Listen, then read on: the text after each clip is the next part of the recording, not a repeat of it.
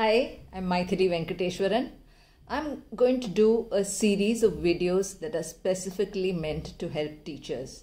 There has been a request from some English teachers on how to teach clauses, and I think we need to begin at a much more fundamental level in order for children to learn to differentiate between clauses, phrases, sentences, etc. So, like I said, special playlist only for teachers of English who want to teach, and also for parents, of course, who want to teach their kids English grammar. To teach and understand clauses, sentences, and phrases, I think basically a child needs to understand the difference between a finite verb and a non-finite verb. The problem is, in primary school, when we introduce children to verbs for the first time, we just use the word action word. We say all words that show action are verbs, and that is where the confusion begins. Even at that stage, if you don't want to use technical words like finite verbs and non-finite verbs, I remember what I had done with my own daughter when she was a child was I told her these are real verbs and these are pretend verbs. So you try to explain the difference between a finite verb and a non-finite verb at the very start. And whether you want to use those technical words or not, it's entirely up to you. Now, what do we mean by finite and non-finite verbs? We know that gerunds, participles, both present and past, and infinitives can fool children into believing that they are verbs, but they are actually not. So how do we show them the difference?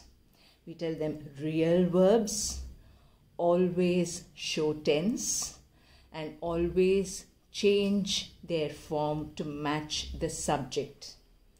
For example, in the sentence, she likes to read at night. Reading is an action, but to read in that sentence is not really a finite verb. It's an infinitive and therefore a non-finite verb. So we ask the children to try and identify the real verb, which is likes. Why is it the real verb? Because if we had to say they, then it would become like. If we had to say we, then it would become like. If we had to say he, it would still be likes. And if we were talking about something that he used to do earlier, it would perhaps be he liked to read. So this word like is an action that changes form with the subject and shows tense. But then to read, which is a non-finite verb, does not change with the subject and does not show tense. It remains the same for everything.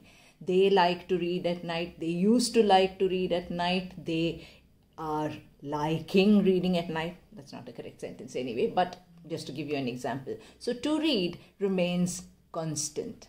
Similarly, she threw a coin into the wishing well.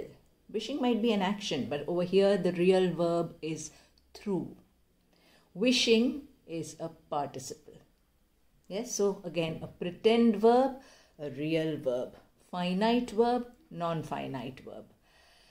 The team is playing on Friday. Playing by itself, pretend verb, non-finite.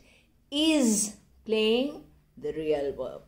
So is, are, am, was, were, have, had, all these we need to drill into kids right at the very start are always real verbs or finite verbs.